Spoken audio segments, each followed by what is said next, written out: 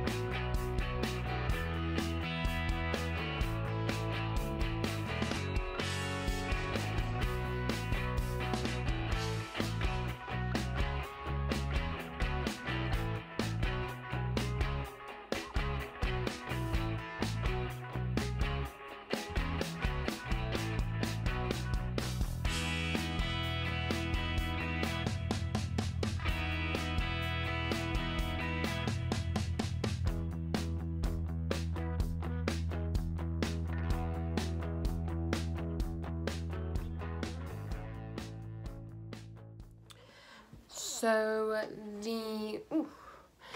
this look is inspired by two-sided. So I did love on this side, heartbroken on this side. There's heartbreaks over here. You can see them hearts on this side. And I really love how this look turned out. Let me know what you think down below. This is also a collaboration with Makeup by XO Becca here on YouTube. And I'll put her YouTube down below and her Instagram. So go check her out, show her look some love, and tell her I sent you. If you did come, I forgot to mention this in the other ones that I did collabs with, but if you did come from our channel, welcome to the Unicorn family. Please subscribe. I'm trying to get to 600, so please subscribe and join the family, and let me know down below that you came from her, and I'll love to get to know y'all. So yeah, so I'm going to quickly show what I used in today's videos. I used a maximum of 3 palettes, so I'm going to show you them. First one is the City Color 35 eyeshadow palette. The second one is the Candyland palette, and the third one is the Barbie palette. Make sure to link them down below, so if you want to get one of them to get it for yourself, I'll link it down below. The mascara I use is a Scandalized Flex mascara by Ripple in London. And for my lips, I use the Sana Kashuke, I don't know how to say that, in 2.5. And that's what I used on my lips. And I think that's everything I used in today's video. And everything will be linked down below just in case you want to get it. So that's it for today's video. If you enjoyed it, give it a thumbs up. Comment down below which day is your favorite so far. And make sure, again, to go check out Becca on here on YouTube and show her some love. Also, don't forget to subscribe, join the Unicorn family. Hit that bell icon so you're notified when I upload. And unicorns, always be yourself. Bye!